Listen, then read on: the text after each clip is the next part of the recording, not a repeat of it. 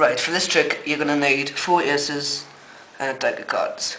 You're going to start by placing the 4 aces, any order, on top. And that's your setup.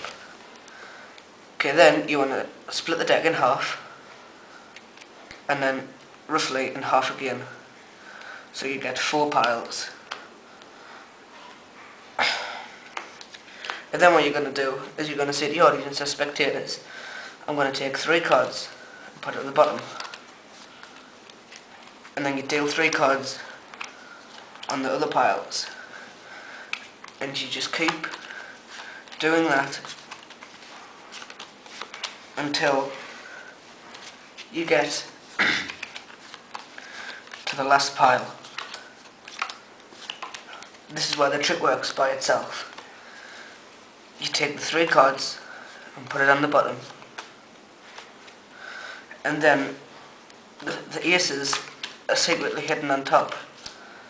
So all you're doing